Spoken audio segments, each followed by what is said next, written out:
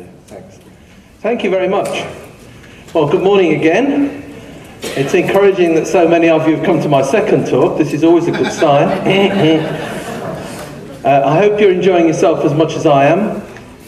It's really great to be participating in this event, and I'd like to thank Woody and all the organisers for making it so efficient and making me feel so welcome. Thank you. Can you hear me okay? Yes. Right, okay. So yesterday I talked about a small genus which is very suitable for pot culture, and today I'm going to talk about bigger plants, which many are still very suitable for pot culture. They're not all trees. There are lots of columnars which are actually quite small. So I could flower lots of them in my glass house in England. But you here, of course, have got a chance of growing many of them outside. I'm going to tell you a little bit about the environments they grow in, and that might give you a clue as to which ones would be suitable for growing where you live. So you already know, of course, that Peru is on the west coast of South America. It's the third largest country. I can't compete with Marlon's homeland. That, of course, is the largest.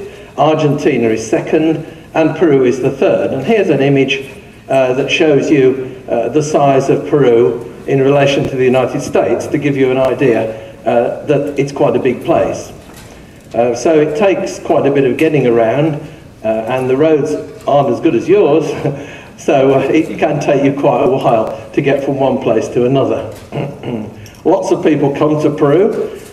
Let's have a show of hands of how many people have been to Peru. Oh, well, there you are then. I must say, when I ask people in England that question, I only get a very few. So it's good to hear that so many of you have been to this wonderful country. So I guess you might have gone to look at the cacti, but you've also most probably gone to see Machu Picchu, which is one of those places that really you ought to try and see. A lot of people go to Lake Titicaca on the left here, and many people go to the city I showed you yesterday, Huaraz, which is great for trekking. Now, we heard from Marlon about the cacti of this area here. These are areas of a number of genera present in different parts of South America. So one of the hotspots is eastern Brazil here, and Peru does pretty well in the Andean part of the country here. If you then move on and look at columnar cacti, you'll see again that Peru has many of them. And it's generally believed that the evolution of cacti started in Peru and then radiated out across South America and ultimately into North America. And there's interesting plants in Peru that perhaps give you a clue as to what cacti looked like a long time ago. There are currently recognized 21 genera of columnar cacti in South America. The ones with the little asterisks are those that are endemic. The reason that there aren't more is that the northern Peru is very like southern Ecuador. So quite a few of the plants which are mainly centered on Peru extend up into Ecuador. And similarly in the south, the northern Chile is similar to southern Peru. So you get quite a few that go over that border as well. It's quite interesting that there are some plants that just fit rather nicely into the country of Peru. They seem to be rather shy about going over the border. They get within 10 kilometres and then say, well, I'm not going. Well, you know, the paperwork on the borders in southern Peru. So, who went to look? Well, Peru's been a place where lots and lots of explorers, of course, have gone. And I'd just like to mention a few of the major contributors to the plants that I'm going to show you later. So it all really started at the end of the 18th century when Humboldt and Bonpland, I'm sure you all know Humboldt, he's had plants named after him, currants named after him, all sorts of things. And he travelled in northern Peru and discovered quite a few plants which we know today, including Esposto lanata, for instance. Although, of course, at the time that he did his travels, the only genus available to him, of course, was Cereus. So it was up to later workers to come up with these new generic names. Weberbauer is also commemorated in a number of cacti, Weberbauer cereus and Machicana webebauri. He was also German. Did I mention the other day how much work the Germans had done in South America? Well, you know, they seem to like the place. They've been there a lot. So he found, and a lot of them are still there, I might say as well. He did travels in the early part of the 20th century, and then Vaupel described lots and lots of plants. And I have to hand it to these guys. They listed these plants, described them, and even today nearly all their species are recognised. So they were looking for really different plants. Weberbauer must have gone past lots of plants that he didn't describe. And the only thing I can think is that he only described plants when he could see the flowers and the fruits. If the plant was out of flower or out of fruit, he seemed to just sort of think, well, I'll do that one later. And therefore he left a few for us to find, which is great. Now, they must be your heroes. They certainly are amongst mine. Britton and Rose, they created quite a few of the genera that we accept today. Genera like Browningia, Coriacactus, Esposta and Neramondia are all genera erected by Britton and Rose in their wonderful 4-part book, which is well worth looking at. It looks sort of daunting, but you know, it's quite a good read actually, and it's in English, which is really a big advantage to me. Backerberg's work is almost all in German. He was a prolific author, and he had a nursery, and he did visit South America on a number of occasions and went to Peru often, and then he sold the seeds and plants that he got through various seed catalogues, and there's a couple of the examples from the 1930s. He was a tremendous cataloguer of plants, and in his 6-volume book, it's probably the most sort of comprehensive description of the whole of the Cactaceae in recent years. It was his work that the New Cactus Lexicon endeavoured to bring up to date. Frederick Ritter, I think he has to be my top hero for hunting for cacti in South America. That's quite an unusual picture of him in his garden when he lived in Chile. But he took years and years and years before he wrote his books, and he didn't do that till the 1980s. And in those, he described lots of wonderful plants that he'd found during his 6 visits to Peru. And we must mention Professor Dr. Werner Rau. Obviously, we know Rau from plants, Rau cereus, for instance. He was a professor at Heidelberg University, and he did the first book on the cacti of Peru in 1958, which was his doctorate thesis. He visited Peru twice before that, and then many times afterwards, because he was interested in all sorts of plants, bromeliads and so on. And his book is really the first one that you should read. It's in German, of course, but it tells you an awful lot about the country, and working with Backerberg, he described many new plants. So Peru consists of a series of parallel mountain ranges, the Andes, splitting up into a series of ridges that run north-south. It's Lima, the capital city, is more or less in the middle of this vast country here, and I refer to the area south of that as southern, and the area north of northern. That might seem very simple, but since I say it so often, I thought I ought to say what I mean.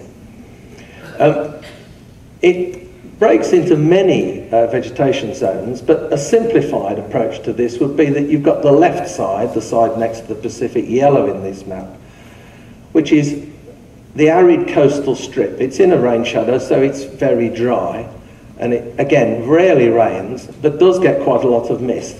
And the plants depend on this, the plants that are there depend on this mist, and that varies from place to place. And you get some places which are very favoured for mist, and these are called low mass, and they're good places to look for cacti.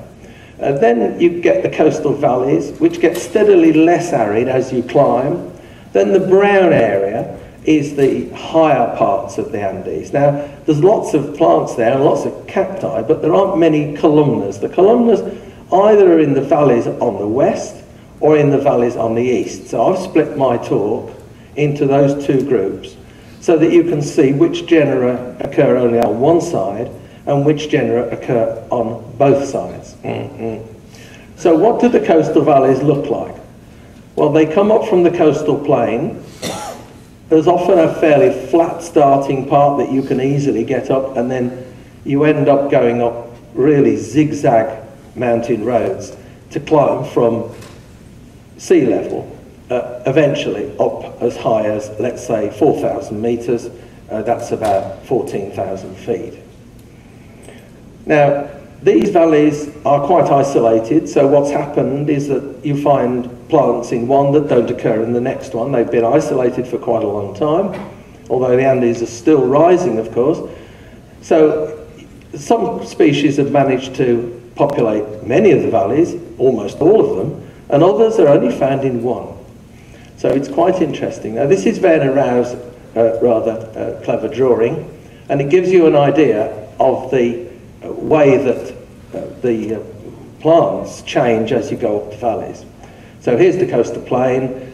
He's showing us some cacti here, up to about 1,000 meters here. Well, in fact, cacti will go all the way up here, but when you get up to over 3,000 meters up here, you don't find big columnars. It's just not a suitable habitat. So the coastal plain is the place where the Pan-American Highway runs. This runs the length of Peru. It isn't dual carriageway all the way, but it is tarmacked all the way. And this is the principal arterial route of Peru. So if you want to get from north to south, the quickest way to do it is on the Pan-American Highway along the coast. I mentioned my good friend Paul Huxley yesterday, and you'll see that I credit quite a lot of his pictures.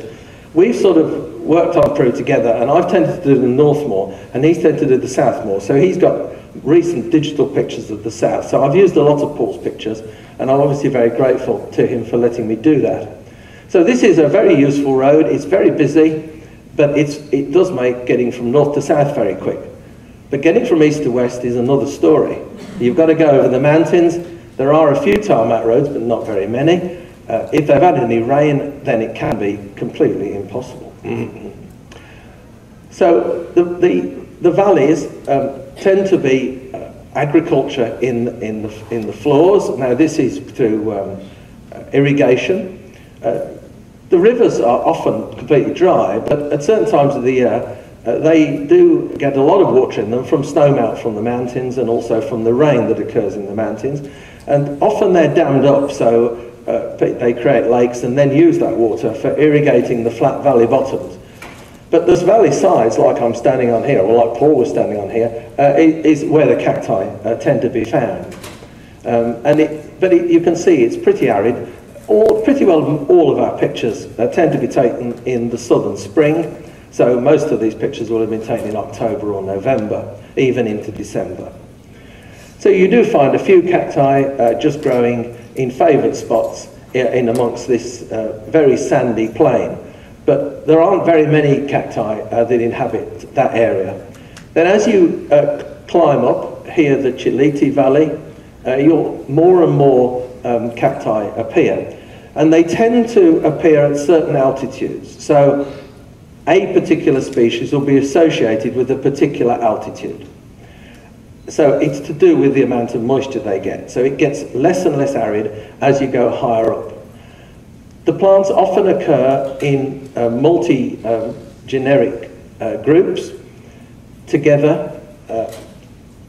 Between north and south, the species might vary slightly, but the genera tend to remain fairly constant. So the first things you tend to find are Neromondia, growing with Hagioserius, and Espostoa. In the drier valleys, like this one, this is the Santa Valley, the plants don't necessarily get any water at all from year to year. It just depends. The years they get the most water is when there's an El Nino event.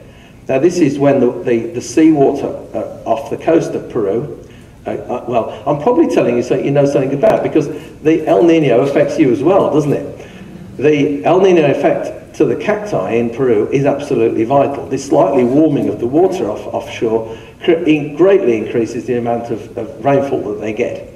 And sometimes you get a flowering desert, but it doesn't happen very often. I think 7 to 10 years, although recently they've been more intense and they've been closer together.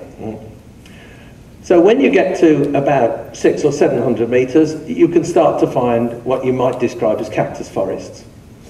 And the main elements of these are usually Espostoa, Neromondia, and Hagioserius. And there are globular plants here as well, so you'll find Melocactus here, and sometimes you'll find Myla and other small growing plants. So Neromondia is the first one I'd like to talk about. I don't have my picture taken very often, although Marlon obviously did it without me knowing, I might say. But you get an idea at least that these Neromondias get pretty tall. Now there's a number of names. Aricipensis is the oldest name. In the centre of the country they're pink flowered and they get called rosiflorus. And in the north they're really, really big like this one, and they tend to be called gigantea, but I think it's all the same thing. And they occur by their tens of thousands. So when you find them, there's often a lot, and they go right up the hills in the most arid environments. And that's interesting, as was pointed out before, by the way that the areoles continue to flower for years and years and years. So here's examples of the areoles that are growing and flowering probably year after year. This stem may not have grown for decades, and they probably won't grow a new stem until an El Nino year. And when that happens, they grow new stems at a fantastic rate. Huge arms appear and grow within a year. But they don't start to flower until they've stopped growing, and then these areoles start to flower.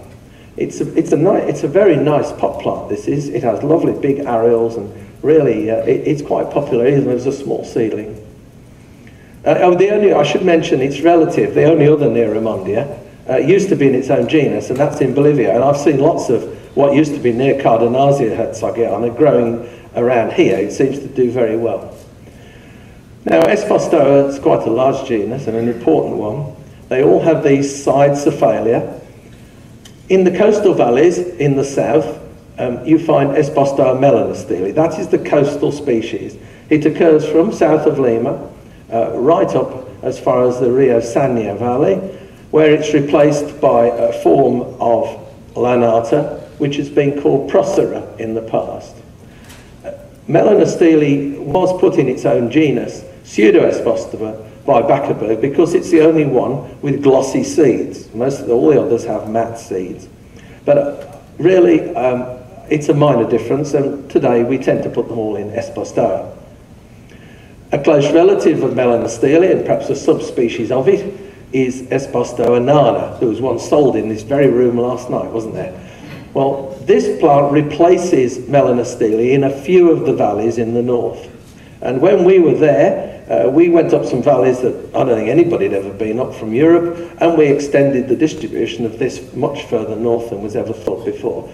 It makes a very nice plant to grow because it only gets about half the size or less than melanostele, and certainly for us, it'll grow cephalium when it's much younger.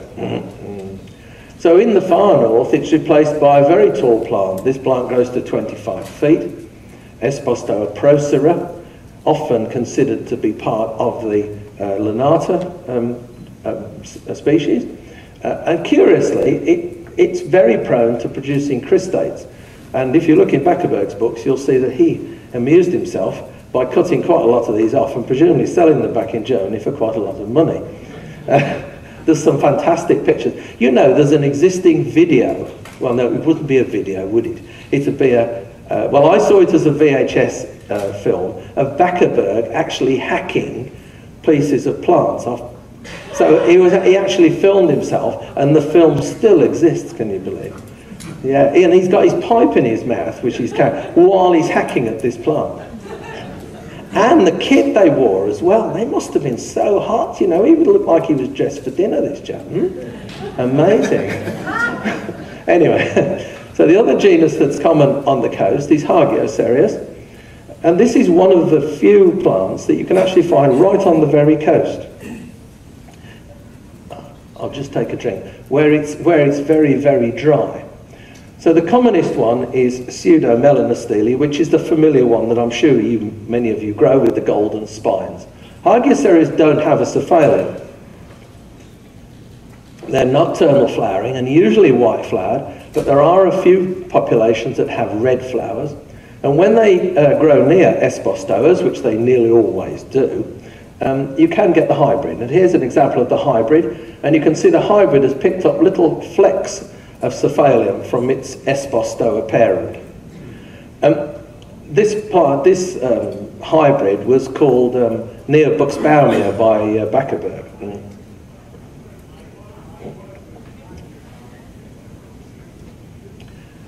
They're really pretty plants with their dense spination. It isn't always yellow, it can be white and sometimes black. The flowers, there's the nocturnal flowers, they stay open a little bit of time in the morning. And I guess that they're visited by a number of pollinators, but I guess that bats have probably got something to do with it.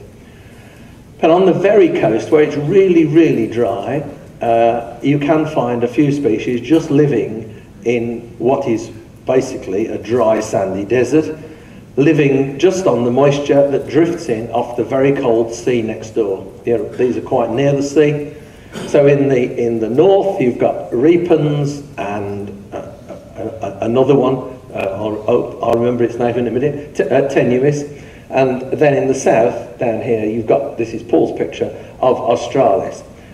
They don't look as if they're having too good a time of it, but there's plenty of them, and they flower and they fruit, so it's perhaps not so bad. Oh, there's tenuis. Tenuis on holiday on the beach. It's a holiday shot.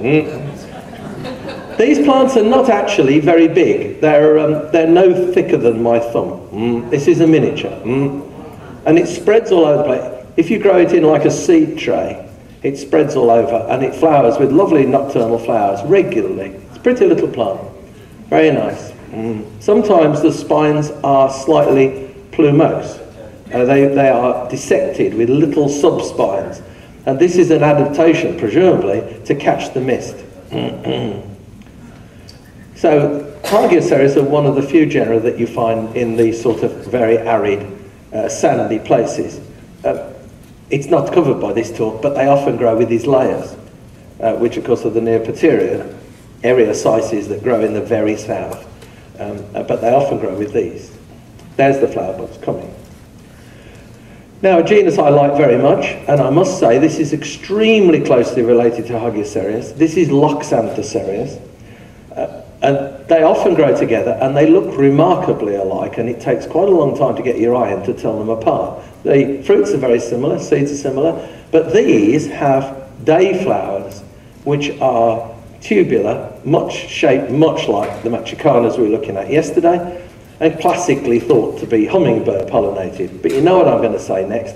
I've never actually seen a hummingbird pollinated them, but there you go. I think they must do, but I've never been there at the right time, probably. They're sometimes put into borsicactus, but I think I'm inclined to leave them out like Joel did. I think they probably do. There is this DNA study, and I'm hoping that will help us to finally decide. But for this talk, I've left them out of borsicactus. And there are a number of species, and they all have glorious flowers.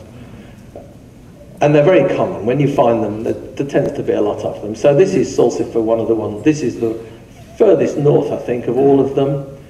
And then in the south, you've got small, sprawling ones. So the two principal ones are Sextonianus and this one, Gracilis, which used to be your compatriot Akers described that as Maritimoscereus.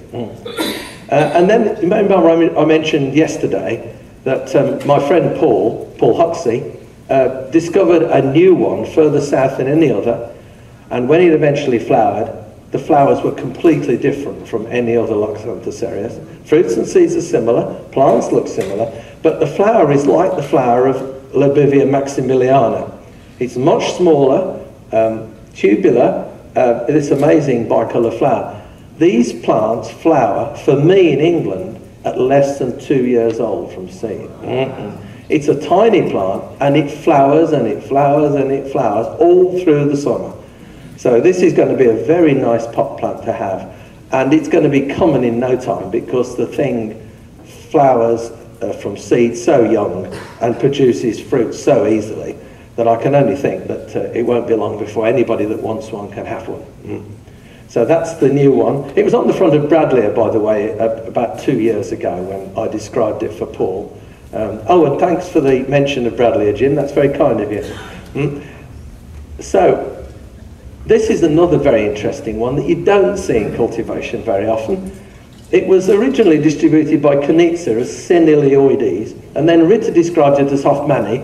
He described it illegally. It wasn't a valid description, so I validated the description with a plant that I had in culture. It's only growing in one valley, just south of Lima. Hoffmanni is a hairy one, the only hairy Loxanthocereus that I'm aware of. As you see, it looks like an Espostoa and then produces a flower that you can only say is a Loxanthocereus flower. So that's a very nice plant. It's quite localized in this valley. There's a lot of plants there, but it's a small area. Now we go on to our Armatocereus. Now, people at home in England know I always joke about plants that are as ugly as sin. Well, you know, Armatocereus, I think, is a contender for probably the least attractive cactus in Peru. And I have this phrase, best left in habitat, yeah? You know? So this is definitely best left in habitat. You might think differently because you can probably grow it in your garden. But then they're tatty plants, you know, they're not very pretty. But you see they're quite common. When you find them, you tend to find a lot. The commonest one on the coast is Laertus, the oldest name. And here it is. This is the type locality. This was one of the ones that Humboldt and Bonpland found all that time ago, back in the beginning of the 19th century. So Cereus laertus it was then, later to become Armatocereus. And you see this fruit. It's quite a clever fruit, this is. It's really, really spiny until it's ripe. And then when it's ripe, it falls off whole and sheds all its spines. Okay, now that's they're cleverer than they look, these plants, you know. That presumably is an adaptation so that some animal then can actually eat the fruit and cart off the seeds and move it around. If you left your armour of spines all the way around, it would make it unpalatable, wouldn't it? So they shed their spines when they're ripe. So they often grow with Neromondia in the valleys, and it's very widespread, right from near the border with Ecuador all the way down to near the border with Chile. But it is endemic, it never goes outside the country. This is the, oh, I'm sorry, it's not endemic. This species also occurs in Ecuador.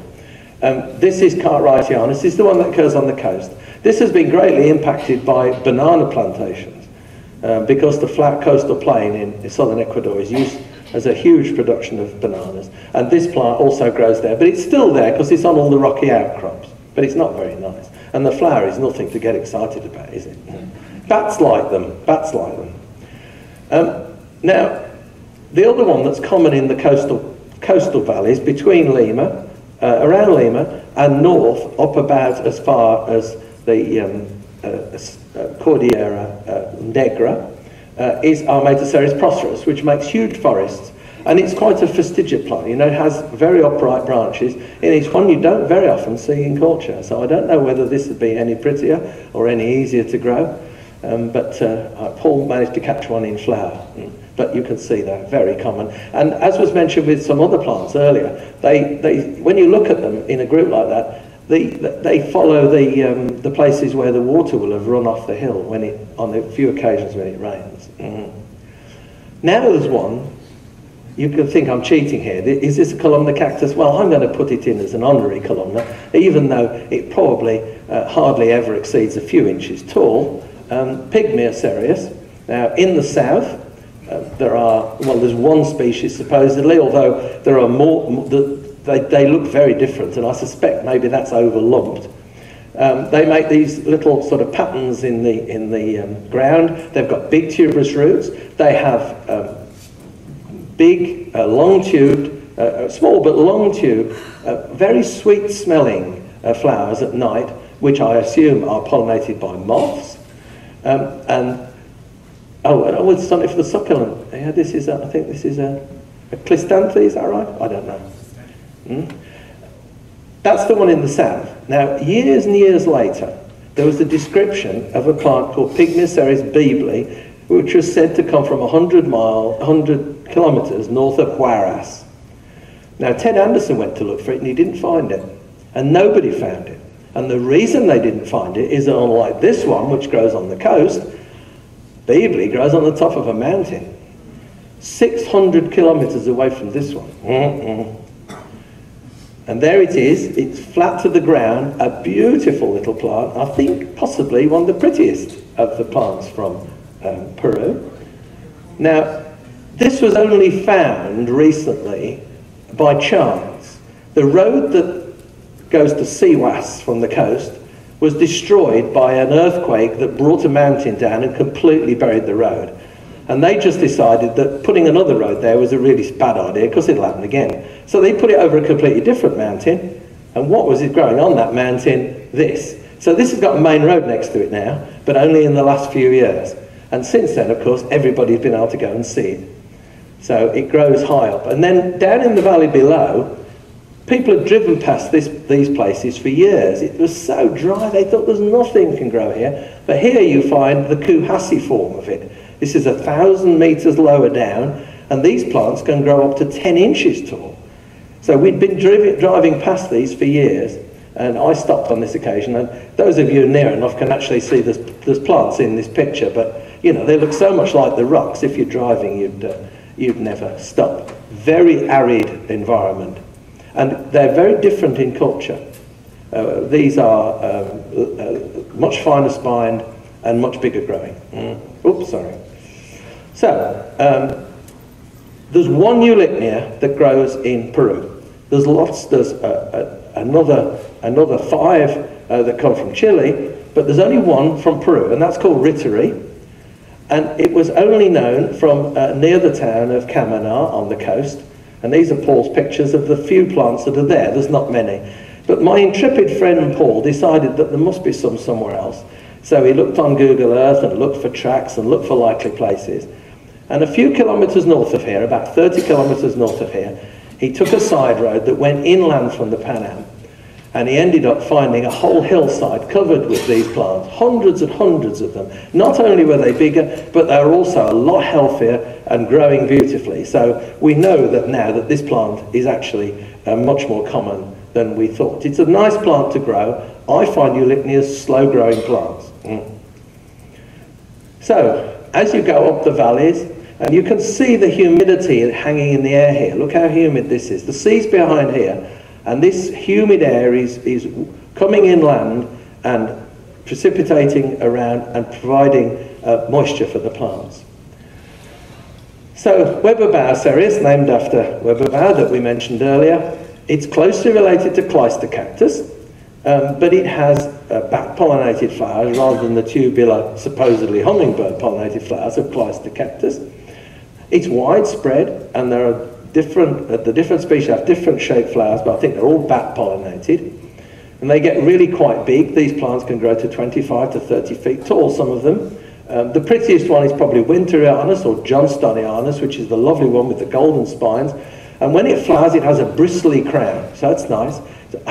Rather sadly, it's often used as a grafting stock in Europe. I don't know what it is here, but it does make quite a good grafting stock, actually. So that's one of the nicest ones, and that's from the northern valleys.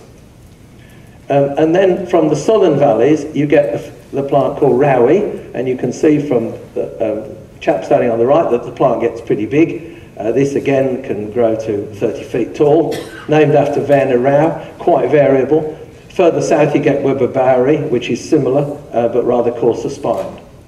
Now, we haven't finished with Weberbauer cereus, we haven't finished with Espostoa, but we've got to go to the other side of the Andes to see the others. So I'll show you those in a bit. Now, Oreocereus also occurs on both sides of the Andes. So here we are in southern Peru. The flowers of Leucotrichus, and these have big fruits, which the seeds dry out inside, and then they trickle out through a little hole in the bottom of the fruit. And Arequipa belongs to these, and even though the flowers of it are very like those of Matricana, they're not related. They're really distant. It's just that the convergence has produced very similar flowers. Now everybody's interested in Browningia candelaris. This was an old name, Mayan name from southern Peru.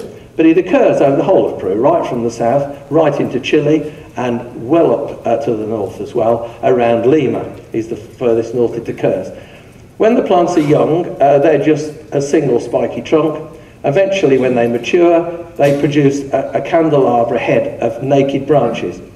It's tempting to think that these lived in a place where there were large animals that would have eaten the plants, but so they don't need spines above the height that the animal can graze. There were no giraffes here. We've seen about giraffes, well, nothing like that ever lived here, I don't think, but they certainly were large animals here, and I think that must be an adaptation to that. You see they eventually get rather large. They live in quite arid environments. They never occur in dense stands. They're usually just odd plants. Closely related is Browningia microsperma, also occurs in Ecuador. Not a very pretty plant, but quite nice as a seedling. And this also has bristly crown where it flowers. Here's Paul standing next to Browningia hetlingianus, which you may know as an Azuria cereus. It's the bluest of all the cereoids from Peru. And you can see that it's nocturnal flowering with these amazing black buds opening to these rather pretty white flowers. That picture was actually taken at night by Paul.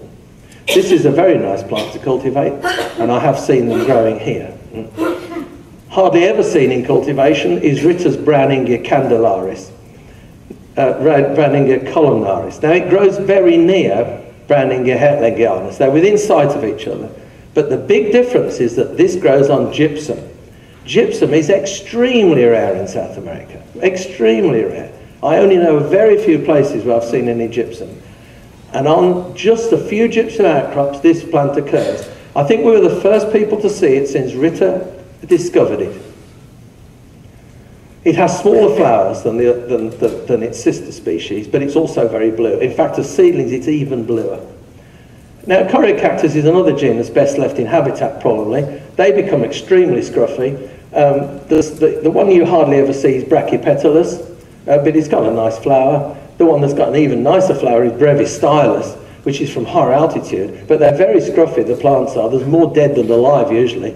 But they're the two big ones. Now, we also include Odisia in Coreocactus, which are little plants, and they make quite nice pot plants. Now, I should talk about Borsicactus. These come from the north and from Ecuador. And they've got generally tubular flowers. They normally get quite a good size. Here's Plagiostoma, and the plant in the middle, which I didn't caption, is Samnensis.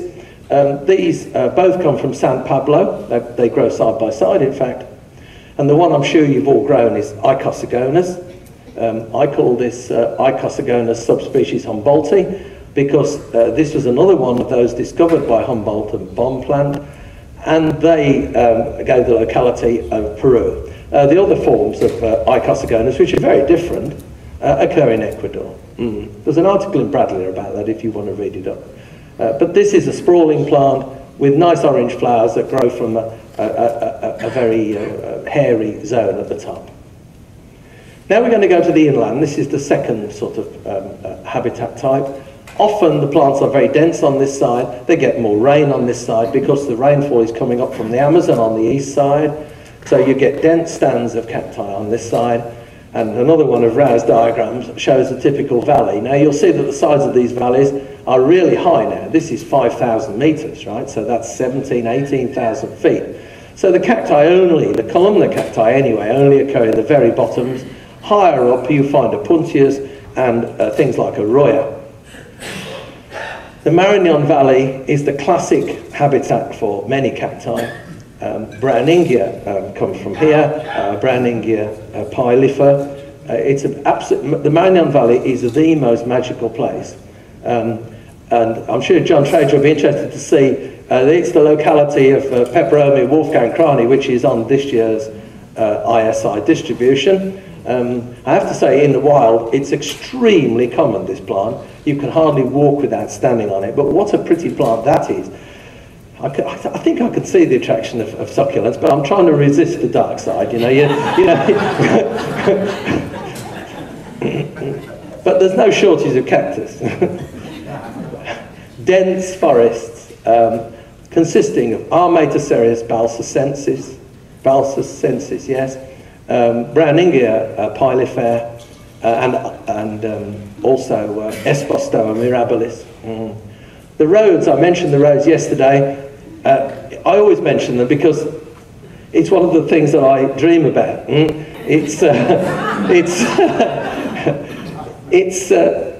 It's less dangerous than it looks, as long as you can't. By the way, there are some pictures here that I'd rather you didn't tell my wife about. Is that okay? She worries about me, you know, and I tell her only part of the story, to be absolutely honest. But so I'd like it to be a secret between us that I go on roads like this, okay? But you have to go down roads like this because the good stuff's at the end of roads like this. You know, it's not next to a freeway. You know, it's down there. So Brown India Pilifera, very widespread in the Marignan, has these naked naked tubes, and eventually followed by naked fruits. A weird plant, really. Very spiny when it's young and practically naked when it's older. Growing with it, Armatocereus rowi, the tallest of all the Armatocereus in my experience. This plant can grow to 30, 35 feet. Quite fastigious, quite upright, segmented stems, a nocturnal pink flower. More large Weberbarocereus. They're all sort of bigger here because they get more water. So these are big plants. An open flower, quite an open flower. Another bat flower, quite smelly really. The Weberbarocereus that hardly anybody ever grows is Cuscoensis, which by the way doesn't grow at Cusco. Right? I don't know why it was called that. Carol Kanitsa, who's famous for sending you plants you didn't order, he actually described this plant.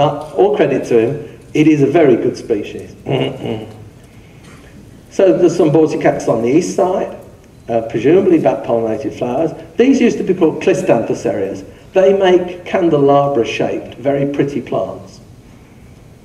And there's quite a few of them. You see a nice shaped plant. There's been a lot of confusion over the names. This one is Neo-Resley. Comes from the far north. And then I described this plant after your countryman, Paul Hutchison. Paul found this plant back in the 1960s. He illustrated it, a lovely picture in your journal, in colour, in 1965. And he said, one day I'm going to describe this. Well, he didn't. So when I went there and saw it and looked all that up, I thought it's appropriate to name this cactus after Paul Hutchison. And it's the only cactus he ever had named after him, actually. So there it is, and it's a very nice plant to grow. It flowers easily in a pot. It has a beautiful flower. So that's one I'd certainly recommend.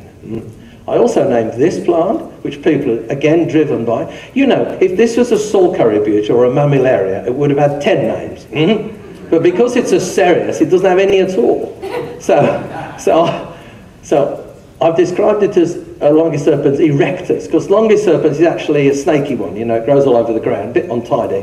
This one grows upright, very tidily, and flowers when it's about a foot tall. So it's a very nice plant to grow. Grows around Balsas, very common actually. Lots of people had commented on it, but nobody had really said, well, what's that then? And then one that pretends to be a bramble. This used to be called Borsicactella, tenuis serpens, and you see the plant grows in a thicket. The thin stems, which look just like a Porocactus flagelliformis, but they have a typical Borsicactus flower. They sort of arch over and then they root on the ground again and spread around like that. It's an amazing thing. Uncommon, cold sensitive. There's only 2 Cleistocactus, truly, in Peru. Most of them occur in Bolivia, Paraguay, Brazil and so on. There's 2. The one on the left is Morawetziana, said to be the only white-flowered one, but really it's a sort of a pale green. Has interesting downward-pointing flowers. Then on the right you've got pungens, which includes Brevis spina. I mentioned Coreocactus includes Erdisia. Well, here are small Erdisias. They tend to have terminal flowers in either yellow or red, very easy to flower. The stems are a bit boring, but the flowers are quite nice, and they flower consistently, regularly through the summer. Now this little chap here, who is about 4 foot tall, lives in northern, he wears a big hat, presumably because he's not very tall. Now they're made of leather, they're lovely hats actually. But he was very, very proud of his pachanoi, right? His Trichocereus pachanoi, which they plant outside their houses to ward off evil spirits. I mean, some people eat them, of course, for other reasons, but they plant them outside their houses, and you regularly see them.